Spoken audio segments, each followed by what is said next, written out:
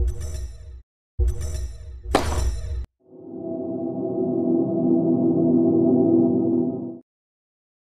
everyone, I'm Jenny, and Ali and I are from Humanly. Humanly is an award-winning design studio specialising in designing products, services and systems for social impact. And we mainly work on designing solutions such as products and services and helping organisations become more human-centred.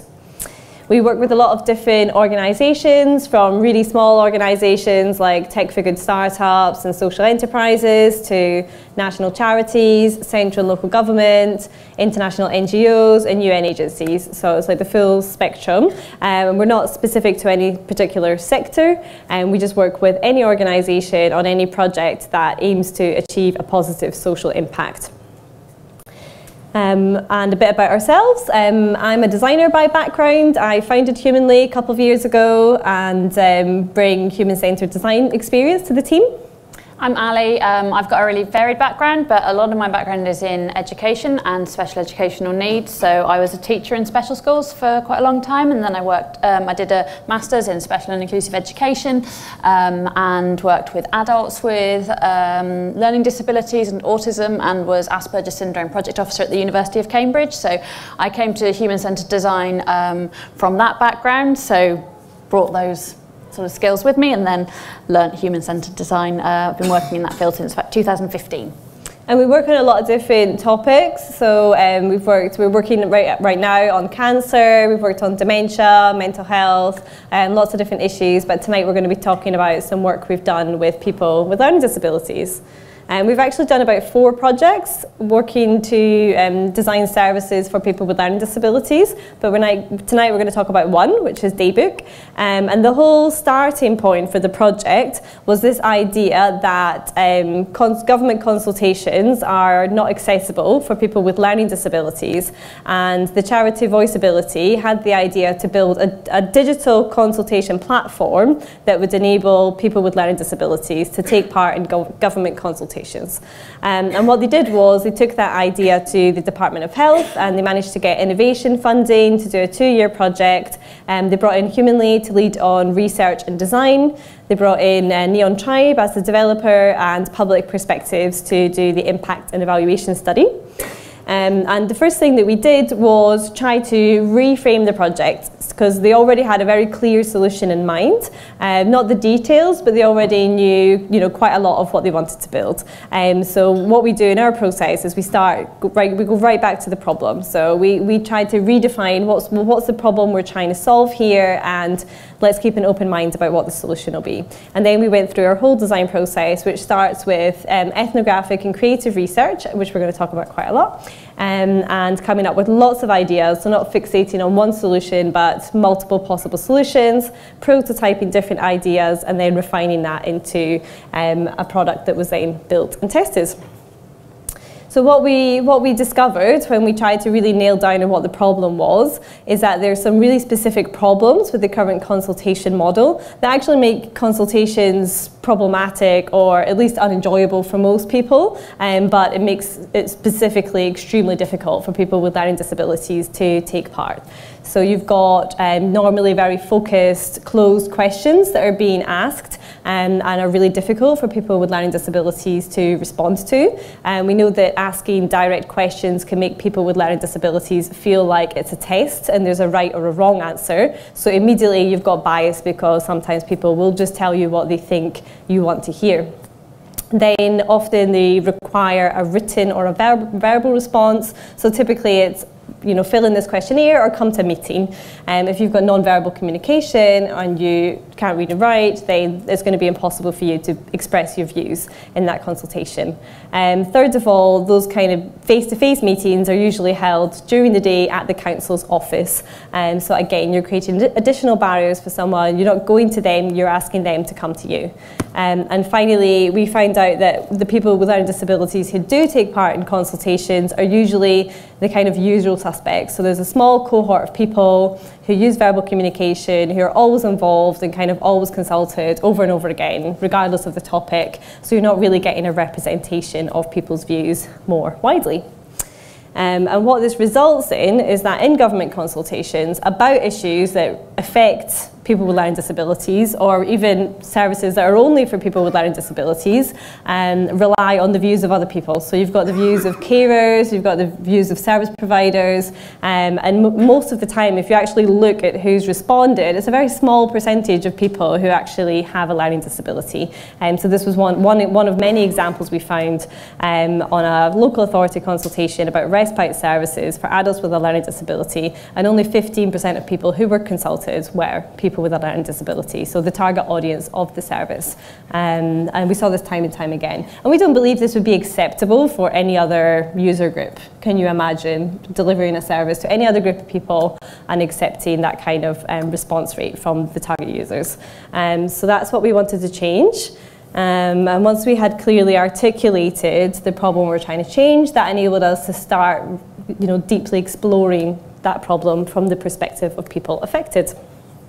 So we did this by working across a really wide geographic area. We worked with 3 local authority areas, so South Tyneside, Liverpool and Gloucestershire, and we also worked with a service in London, and this was very deliberate in terms of we had obviously like a city location, we had a really large rural county, and South Tyneside, which is actually a really, really little sort of authority, but really geographically spread to make sure we weren't just sort of representing one part of the country. And the way we did our research was to go and meet as many different people as we possibly could in those areas. We met with 17 groups of people with learning disabilities around the UK, and we went to people where they were. So we worked by going and meeting people in the locations that they were already accessing. So in some instances that was in sort of more traditional formal services like local authority, like council run day services and respite services, in colleges. We found private events companies, technology groups, arts groups, a drop-in centre, a disco and a pub. We've since become quite connoisseurs of club nights for people with a learning disability. Across all of our projects, one of the first questions is, what's the local club night? Because it's a great place to meet people who have a learning disability but might not be accessing formal services or more traditional services. So always go to the nightclub, and advocacy groups as well. So we really tried to reach as many different people in as many different settings as possible. We used a really kind of broad research approach. What we did was create a kind of suitcase of research activities, and we knew what themes that we wanted to research and what we wanted to find out about, but the way that we did that varied a lot depending on the group of people we were working with. So we wanted to find out about people's communication needs and preferences, people's experiences of consultations, social networks, barriers, choices, use of technology, really, really broad. We weren't just looking at how people were kind of involved in consultations.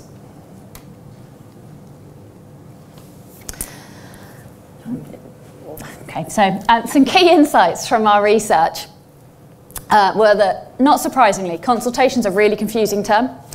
Which was something that we had assumed, but we found that even when there was one group we went to and they literally had just taken part in a consultation before us, so we sat in for that, and somebody came in and did this consultation with them, and then we spoke to them about their experience of consultations, and nobody knew what a consultation was or was able to kind of understand it, because it's a really confusing term.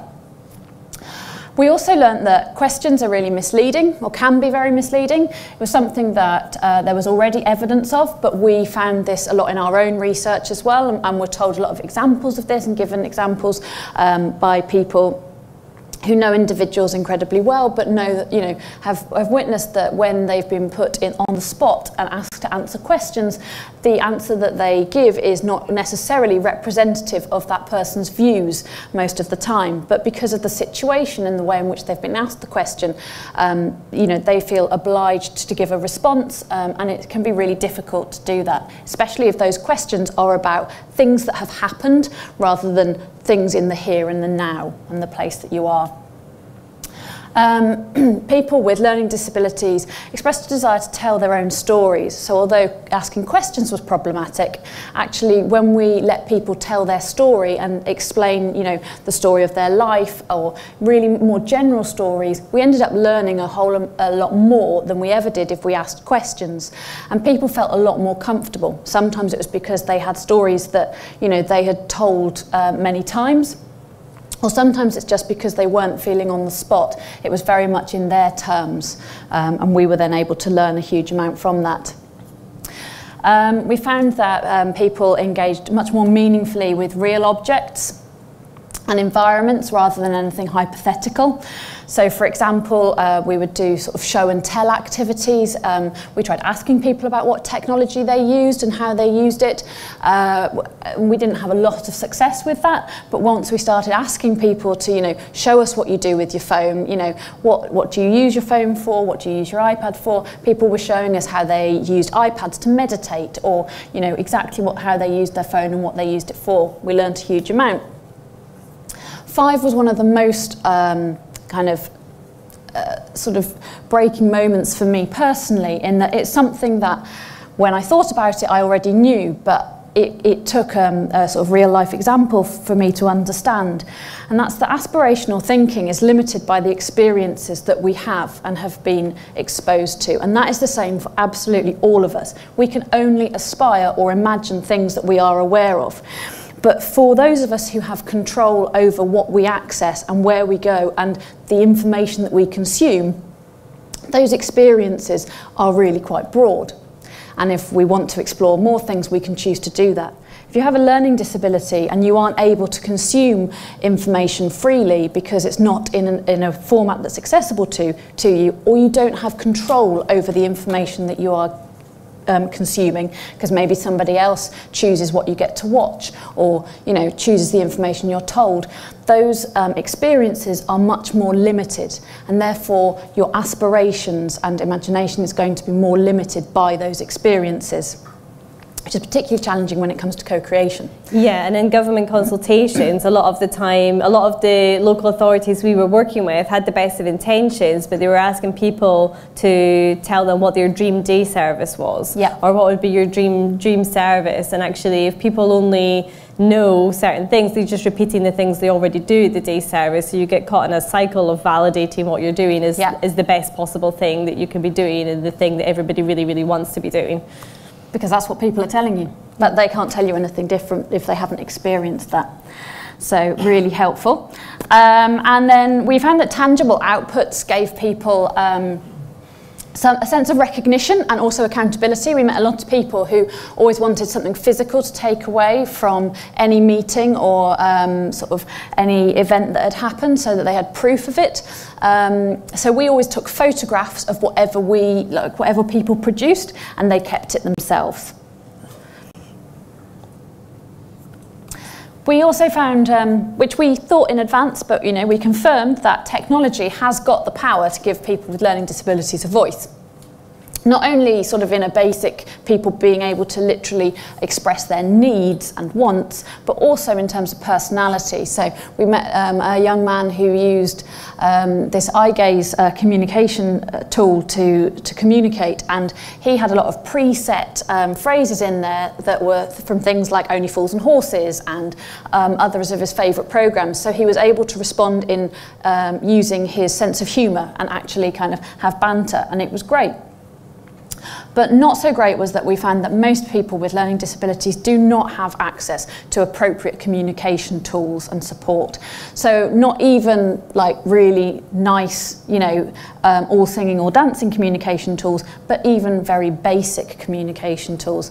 This was somebody's PECS book, which is the Pictorial Exchange Communication System, whereby the user will exchange an image of a thing for that actual thing. So an image of crisps for a bag of crisps, for example. And this young lady's PECS book contained biscuit, crisps and foot spa. Those were her world choices. Because she did not have verbal communication, she had no other communication aid, that was her world choices. And I mean, that was, you know, that was somebody who had a communication aid. We met lots of people who did not have verbal communication and did not have any communication aids. So, you know, although, yes, it has the possibility to do that, the reality is most people are not getting access to that. And we also learnt that supporters have a role to play in meaningfully involving people with learning disabilities. That's in a number of ways, which we'll go into, but it was found that, you know, obviously they were a really important part of this process.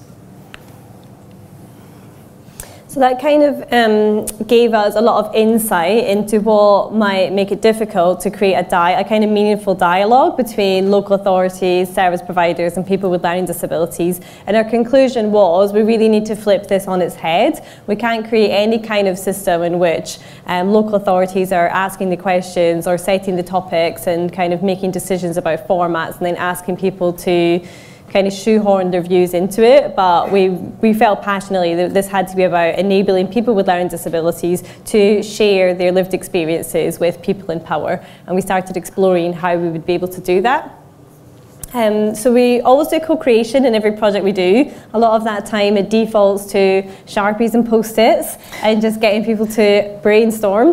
But that was not going to be appropriate in this project, so we had to come up with some really creative ways to co-create with people with learning disabilities. So we tried lots of different things. There were a few things that didn't work, which are not in this presentation because we don't have time, but these are the things that did work. So what we quickly found was when we were trying to explore ways for people to, say, tell the local authority what was good and bad about a service that they were using, people only wanted to tell us the good stuff. And when we were exploring like different solutions for that, one of the things we realised was that we were asking people what makes them angry or what makes them frustrated or what's bad, and sometimes the people around them were softening it and saying, oh, what makes you a little bit cross and things like that. So we realised it's a lot of it's about language, and you know, no one wanted people to get upset and things like that. So we bought this big emoji poo cushion. And we had another cushion with the heart eyes, and we realised that if we took them in and asked the same question, it went a lot better, because it's really hard to get upset when there's a big emoji poo cushion. So we started asking people to hold the cushions and tell us about good and bad things, and they were only allowed to have the cushion if they told us something bad, and that really kind of softened the whole experience of talking about bad things that have happened or you've experienced, and was a lot of fun as well. Oh, that's the other thing, it has to be fun. Yeah, if it's not fun, people just leave the room, which is great. So the other thing that worked really well was creating soap operas. So we also discovered it's quite difficult for people to share difficult and potentially traumatic things that have happened to them. But what we found worked really well was getting people to create soap operas about people like them in their local area, and different experiences these characters were having. So we put some constraints on it around like, oh, in this soap opera there has to be a storyline about education, or there has to be a storyline about public transport. So kind of topics that would fit into a government consultation, and it worked beautifully. We had people creating characters and projecting onto them, and it opened up a lot of experiences. Like this was an example of a couple who were on a bus, and then you know, they were kind of, I think they said bullied on the bus, but essentially there was some hate crime going on the bus, and they reported it, and it all got sorted, and they ended up getting married and stuff. And this was another character in school who was drinking a lot, and you know, there was a teacher trying to help him and he wasn't accepting help, and this was actually quite clearly based on himself and a relationship he had with his carer who was there, and they hadn't been speaking, and we weren't even sure if they were both going to come to the event. So it really facilitated a kind of nice dialogue between them, but also really helped, you know, start a conversation about different things people were experiencing in different services. So that was another hit. And through doing this, we started to get ideas for what an eventual system could look like. So we started sketching out and developing ideas. We were exploring lots of different ideas at this stage, and then quite quickly, to continue with our co-creation, we were taking them back to potential users and getting feedback and trying to explain what they'd see if the ideas were easy to understand, and see what people gravitated towards, and getting people to kind of build on them as well. So one of our ideas was for a digital diary, and that was really popular, and people started sketching out what it would look like and what it would do and how they would create diary entries and, you know, maybe share or not share them with other people, and that kind of started leading us down that path. And then we finally took the decision to focus on this because it wasn't just coming up from users, but it was clearly viable in a system level, because everyone we met, almost everyone we met, had a paper diary. So there was already an existing practice and culture of adults with diaries that they travel around with, that they don't write in, other people write in them about them. They can't access the information that's inside. In some cases, the information is not accurate. But you know, we thought, well, what if we could take that culture and that practice and make it so that they're the creators and the owners of that content, and it's them deciding who accesses it. But it's primarily them that has access to it. So that got us quite excited. And we were working with developers as well, and they were inputting, so we knew whatever we were thinking was going to be technically feasible. So we then did some prototyping around whether you know, having a digital diary, like a multimedia digital diary, could be feasible. So one of the things we did was we created these little camera kits where we just got 2 disposable cameras, and they came with, like, you know, wedding covers on, which we replaced with like a red cover and a green cover and a sort of happy face and a sad face, and a set of instructions. And we put it all together as a kit and gave it to people with like a stamped address envelope, and said, what we want you to do is for the next 2 weeks, take this kit with you everywhere you go, and take photographs of anything that like is not good, that upsets you or annoys you on the red camera, and anything that's really good, take it on the green camera, and then after 2 weeks post them back to us. And we gave it to a few people, but one young man had no verbal communication, and we had met him several times, and what we learned when we got that kit back was that actually we learnt a huge amount about his life through those photographs, and they were just photographs, there was no text with them at all, but we were able to learn more than we had in the course of sort of 2 or 3 interviews with him and his support staff. So we then moved on and used existing technology to trial the concept, and we used WhatsApp. And we set up a group so that somebody could like send us every day photographs or text, or, you know, however they wanted. They could send us information about what they were doing whenever they wanted to, about whatever they wanted to. Again, to see if the behaviour would be sustained, whether it was appealing to carry on doing this, and also what people were going to communicate. We learned, again, a huge amount, and what we were being sent was really, really interesting. So it was things like going and playing football, the contents of a shopping basket, all actually really helpful stuff. And interestingly, even after we finished the prototype, we were still receiving messages, despite sort of saying, this has ended now, you don't need to send us any more pictures, thanks very much. But people were enjoying it and sending us more. And this actually caused us to design text back in. Yeah, because initially we were thinking it would be a multimedia diary in which you could upload audio, video, or images. Yeah. And we weren't going to put any kind of text fields in it at all. But then this user, because he can read and write, he started off sending us photos, but by the end of it he was just writing. And then we realised, well, if you can write, actually that's often the most convenient, so we ended up designing that back in.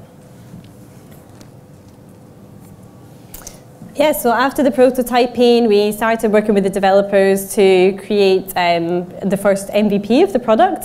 So we had a clear idea of the functionality, and we made a paper prototype and everything, and then they started going into sprints. Meanwhile, we were doing user testing in between, and we don't have time to talk about all the ins and outs of that, but it was all very interesting, and again, caused us to make a lot of changes just in the usability of it, and like we flipped the order of it back and forth. But we're now going to show you a video of what we ended up with after the three sprints and a bit of user testing.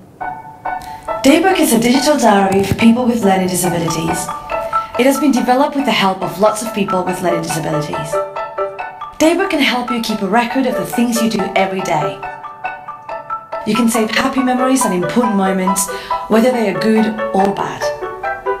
Daybook is a web app, which means that you can use it on a smartphone, computer or tablet. As long as you have an internet connection, you can use it anytime, anywhere. When you want to add a new entry to Daybook, you can choose what you want to talk about, how you feel about it, and then add more information about taking a short video, a photo, or writing something. You can use Daybook instead of a paper diary to show different people in your life what you have been doing.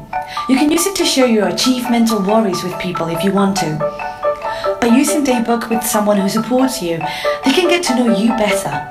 For example, they can find out what's important to you and what makes you happy or upset. You can look back through your diary to show people what you have done in the past. You can search Daybook by topic or feeling to find things that have happened in the past. This might be helpful if you have reviews, or if you're asked about your experience of something. You can choose what kind of memories you want to see, like good memories about work or food. If you want, you can share your diary entries with service providers. This will help them to understand your life and what you like and don't like. This can help them to make better decisions about how they can best support you and others like you. Daybook keeps all your memories in one place. To find more about how you can get started with Daybook, visit www.daybook.org.uk. Okay, so during that time we were testing in the 3 different local authority sites and London as well with a charity, and then we moved on to piloting in the 4 areas, and then shortly after that we won an award at the UX UK Awards for the best not-for-profit category, and that was awarded for the research and design process that we went through, so that was really exciting, a really nice reward after going through the whole process. But what we want to share now is just some key takeaways so that you can think about how you can apply some of the things we did in this project and our other projects with people with learning disabilities to your own work. So if you're doing any research or co-creation sessions with people with learning disabilities, these are things to think about before, during and after.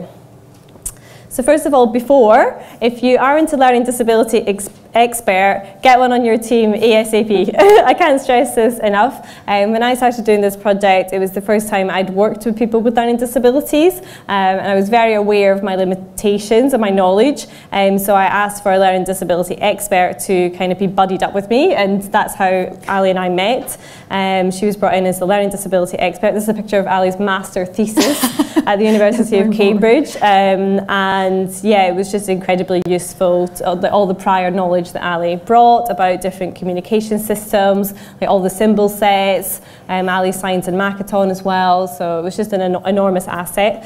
And second of all, make sure you recruit a wide range of participants, and so make sure you include people with non-verbal communication and profound and multiple learning disabilities, as these are the people that never get included in anything, and actually that's the people who need to be involved the most, because if you can make it work for them, again, principles of inclusive design, if you make it work for the most excluded, it's probably going to be better for everyone. And we didn't manage it in this project, but we have in other projects, and we always try, is also to try and include people who have behaviour that can be seen as challenging, because again, they are often not included in things like consultations. They are, you know, sort of really, we've had difficulty, you know, actually being able to reach people, but it's, you know, we really try, and it's sort of, that's one of our philosophies, is trying to make sure that we are reaching as many sort of people as possible, and not just the people it's easiest to reach.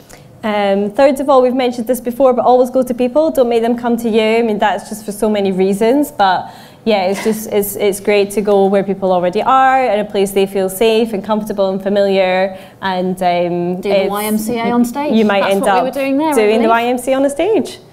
Another thing we always do, which is really cringy but definitely worth doing, is we do a little video introducing ourselves. So it involves us smiling and waving to camera, saying who we are, what our project's about, that we're going to be coming to meet people, and roughly what we want to find out from them, and that we're looking forward to it. And we invite them to get in touch with us with any communication needs and preferences they have, so that we can think about those when planning whatever activity we're going to do with them, and just any questions. And then when you arrive, bonus, everyone thinks you're famous. Yep.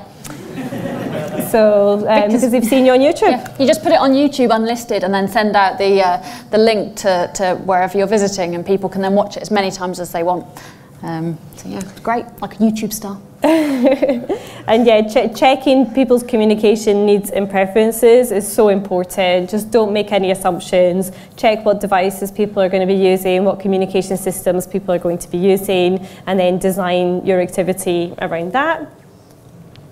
There's quite a lot crammed into this one. This is basically about designing activities that will make it easy for people to participate and allow you to gain meaningful results. So there's quite a lot to that. So we've mentioned not asking direct questions. It is really difficult, but you get used to it. It's more about prompts to start conversations. Key is giving people opportunities to tell you stories about their lives. So you might just have some key prompts like say home or work or getting around, and then just let them kind of share whatever they want to share related to that. Avoiding hypothetical or abstract activities or questions is really important as well. So kind of avoiding potential, imagine if you were in this situation, what would you do, how would you feel, is going to be really problematic. And linked to that is focusing on the here and now. So instead of saying like, oh, how do you feel when you go to see the GP, you should be interviewing them at the GP surgery or shadowing them while they're at the GP and doing an immediate activity just before and after they interact with the GP. So it's always about asking about where you are in the context. And being really careful with aspirational activities or questions. So if you are going to try to do an activity that's all about, you know, imagining the best thing they can ever interact with or do, you might want to think about how you can stretch people's aspirations and show them examples of what might be possible, or take them to new places, or get them to try out new activities and then tell you how it was, or just observe how they feel when they're doing it rather than getting them to imagine. And lastly, projection onto fictional characters can work really well for exploring more difficult topics. So designing sessions that are fun and creative, obviously really important. You know, it's always important to make it you know, useful and enjoyable for the person involved. But you know, you sort of know that you've done a good job when people are staying in the room and staying engaged. Don't try and pack too much into sessions, but do kind of go with more than one thing up your sleeve. So we literally used to we will take a massive suitcase with us. So we'll go in thinking we're going to do one activity based on what we know about the people we're meeting, but very often we will end up doing something different, because you start with one activity. If it doesn't work, just stop, you know, move on. And so we always had other things that we could swap to, and sort of a plan B, C, D, you know, so that we could just keep moving through. Using stories helps to explain what you're trying to do. Obviously, we at one point were doing consultations about consultations, which is like the most confusing thing you can possibly try to explain. And unsurprisingly, when we first did that, people didn't understand what we were there to do. So we wrote stories based on real life, people's real life experiences about one person who'd been involved in being asked about services, and then when services were changed, they were really happy with them because they'd been involved in that process, and somebody who had not had any involvement or information about the change in a service and it just happening, and the impact that I had on their life. And we were able to say, we want to help more people have this experience and fewer people to have this really bad experience. Making sure that people know they don't have to join in if they don't want, especially when we were going to sort of formal services, people would all be in one room because they were going to be taking part in an activity. So we always make sure that we say, look, you do not have to do this if you don't want to, you are free to leave at any time, there's no obligation. So making that really explicit, and making sure that people have got the support that they need and are able to fully participate. So if that means you need interpreters, you know, who are able to do Makaton or any other, you know, on body sign language, whatever it might be, making sure that that's arranged in advance. And don't assume that it'll be available at the service. So just because you're going to service in which there might be a handful of people who can only communicate using Makaton doesn't mean, sadly, that any of the staff know Makaton. So this actually happened to us. We went to a group and there was someone just signing away to nobody that she was feeling sad, and the only person in the room that knew that's what she was trying to say was Ali. So you can't make any assumptions about what skills the staff are going to have or what communication materials are going to be available there. So just make sure you arrange everything from your side. Make the whole experience as tangible as possible. So whatever you're doing, you know, there are times when we have asked questions, but we've done things like made a glitter ball that's a dice so that people can throw the glitter ball and then a question appears on it. And if they don't like it, they can just turn it round. So if someone's not on the spot and forced to answer a question they don't want to, they can still actually just explore it and choose what they want to talk about if they want to. Taking the physical props, things like the emojis, and using a show and tell approach is really, really helpful.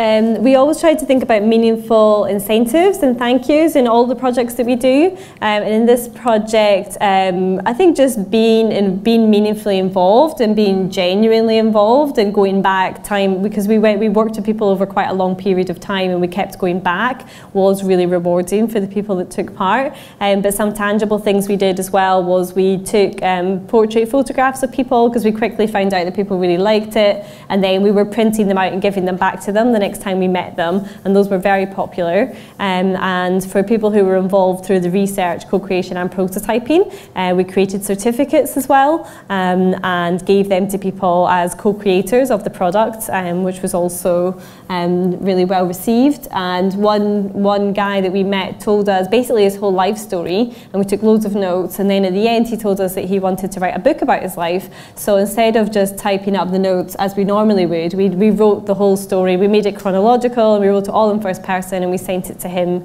and someone who supports him and said, well, maybe this can be a first draft of your book.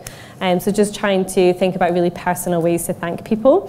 And we found that even just turning up at services with new magazines, new pens, like unopened glitter and things like that, people got really excited because they're so used to the same old things being trotted out that are really worn, and just turning up with like nice, shiny, fresh materials, which just made people feel really valued. And Poundland and Tiger are your friends here. You don't need to spend a lot to get a really good kit. And after, it's really important to analyse and interpret with assistance. So we found there were a number of occasions where if we had just taken the output of a session at face value, we would have got completely the wrong message. So this, for example, we did an activity around like what do you do in the week, and we were asking people to sort of say whether it was good or bad. And this gentleman said that he, you know, goes to work in a charity shop for like four days a week, and then 1 day a week he goes to a day centre, and he doesn't. He's sad when he's at the day centre. Essentially, put a sad face, put happy faces next to every other day when he's at the charity shop. And so we thought that's what he did in the week, and then a member of staff told us that actually he's at the day centre 4 days a week, and only at the charity shop 1 day a week. So actually, what we learnt from that was, you know, a lot, but it wasn't what was on the paper in front of us. It was the sort of triangulation of information that made that incredibly helpful. And always letting people know what's going to happen next, whether that's in person feeding back or using videos or, you know, accessible written feedback. People really value knowing what's happened next and you're not just vanishing. That's it. That was a whirlwind through our project and some key takeaways that we hope you can reapply. And hopefully we've still got a bit of time for questions.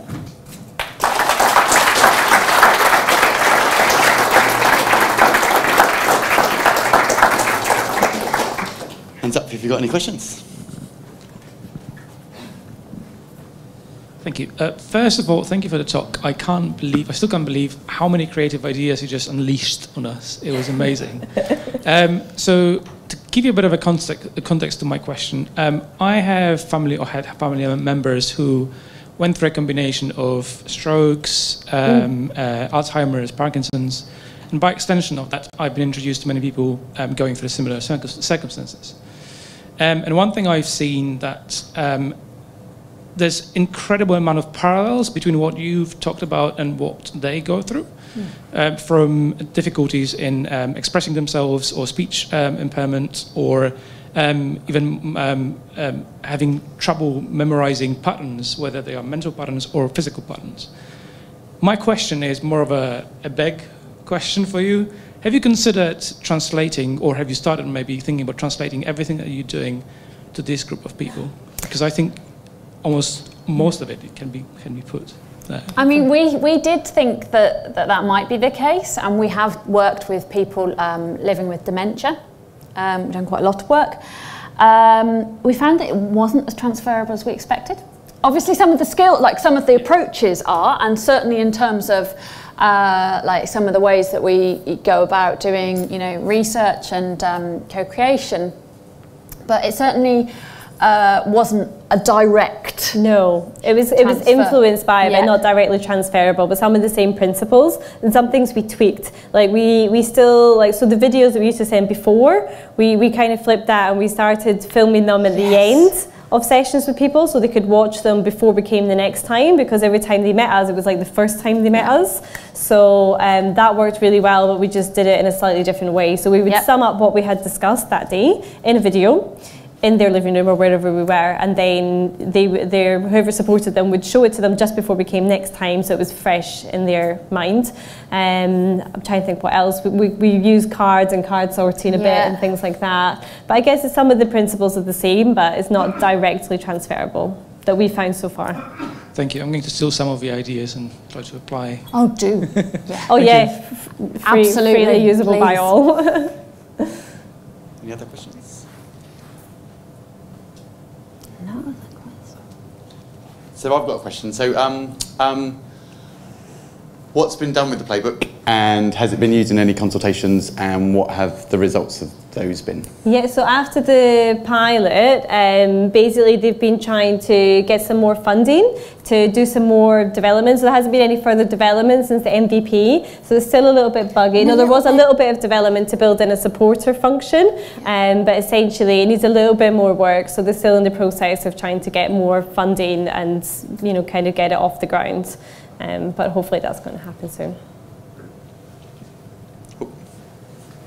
Hello. Thanks. So I'm doing some work with the local offer. Just to explain quickly what the local offer is, it's local authorities have a responsibility to make sure that information that's needed by kids with special educational needs and disabilities and their parents is available to them where they are. And what that tends to look like is a website with a directory of services and some information and advice on there.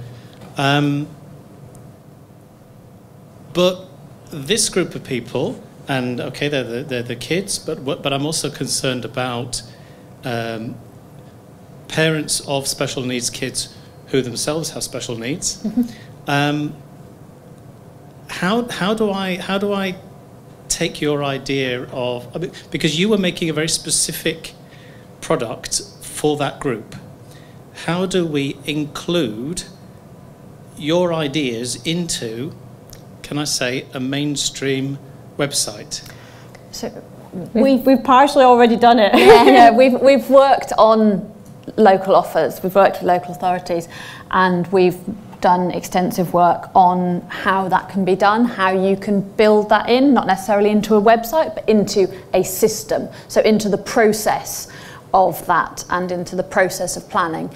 So we have done that, and there are toolkits, aren't there? Yeah, we published a toolkit with Shropshire Council. That was all looking at engagement of children and young people with special educational needs and disabilities. So we can, if you come chat to us in the end, we can tell you how to find it. But also I think you can still do these activities, and you know, even though it's a website, people can create things that don't look like a website. So I think somebody built a physical diary and had all sorts of ideas about what this diary would do, and it was really helpful for us, even though we were designing an app. Like, we knew exactly what value she was looking for from it, even if it didn't necessarily look like the end product. So if it's more about principles and what people want to gain from it, then you can translate that into user needs and our kind of language.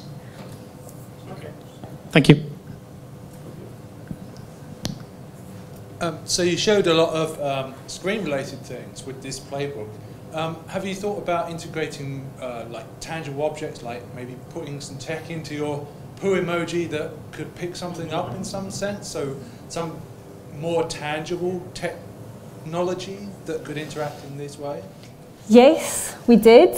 At some point we were thinking, like, will it be a physical object that you'll own and like share your experiences the empathy with? koala. Yes, there was an empathy koala concept in one of our brainstorms. I don't know why Ali decided it was going to be a koala that would like sit in your house and you would carry around with you and stuff. Yes, in short, yes, we did think about a lot of different things, and at one point we were thinking that the interface would be completely different depending on who you were and what your needs were. So for some people it might be a physical object, other people it would be you know, like a screen interface, and that it would all go into one kind of back end and it would still be browsable, because there is a back end that's browsable by the local authority. So yes, we did think about that for a while, but then the developer kind of quickly managed our expectations on what was feasible within the time frame and the budget of the project. But yeah, we did explore it for a while. But we certainly, you know, the idea of, we're aware that not everybody would be able to use the screen independently, but the idea being that people would still be able to have, even people with the most complex needs would still be able to have a lot more involvement than they are with a paper diary, in that even if it's a case of needing to be supported to record what has happened in a day, would still in all likelihood be able to sort of, you know, whether that's just touching the screen, to set off a video to share at home what's happened in the day, so that they, you know, there's more control over that information and having a little bit of, you know, input into it. We're not, you know, it's not perfect, and obviously we, you know, there could be, you know, many variations, but we hope it's a step in the right direction. I have a similar question. So, so different people with different needs, learning disabilities. So there must be cases where some groups may need a different kind of a solution, but in order to like satisfy their needs, other things would be affected. So did you have to set a benchmark, or did you have to set a limit that, okay, this is what will help to satisfy the needs of everyone, and maybe it will not really satisfy some group of people? So there were some complaints maybe or something like that. Yeah, I mean, it might not satisfy everyone, obviously, but we certainly looked at it in a wide range of contexts. So, for example, there were issues around the diaries with some people who had behaviour that could be seen as challenging, in terms of people not wanting this diary to exist, because there was a history of, obviously they aren't able to access what's in that diary, they don't know what's said, and there was a history of them taking it home, obviously handing it over, or it being handed over by an escort from a minibus, and then there being repercussions because of what's put in this diary and them not being happy about it. Well, for those people, if they're able to access all the information on there, they know what's been recorded and they are able to see that themselves, you remove that problem. So like we said, there will be some people who will need support to be able to use it, or even a case of, you know, not being able to really use it very much at all themselves, and other people will have to do with the majority of the recording, but it is still their voice. It's still a recording of them. Yeah, but there was the other extreme as well, which I don't know if that was kind of where you were going with your question. Possibly. That, you know, we kind of got in knots, like, are we designing for the extreme on one side, which is like people with non-verbal communication, who might not even have the dexterity to tap and things like that, and then the other end you've got people who are able to read and write, are, you know, kind of going about their day-to-day lives quite independently, and would they be alienated by something that was look too childish or kind of crude for their needs? So it was a really difficult balance, and we really didn't want to design something that was just for the people who are more independent and have more kind of range of communication. And so I think we steered more towards Ali's point of worrying about the other extreme more, just because they are the extreme that are more often excluded. But we did find that for more able people, like Shalene, who was in the video, who is very active on like social media and blogs, and is kind of like the kind of early adopter high-end persona, because he's very tech savvy, you know, very you know, communicative anyway, but he loved it and he was in the video and everything. So we do feel that we struck a good balance in the end. That was one of the reasons why we used emojis as well, rather than like a traditional symbol set. So any of the existing symbol sets that are used by people with learning disabilities, because obviously emojis are a mainstream, widely used, they are not a sort of specialist communication tool set. So that was one of the reasons why we used that, was to sort of make it it's more mainstream. It's like, well, I use emoji. We use emojis to communicate. So in that respect, it doesn't look, if someone at a glance, it doesn't look like something. It's like a specialist piece of equipment.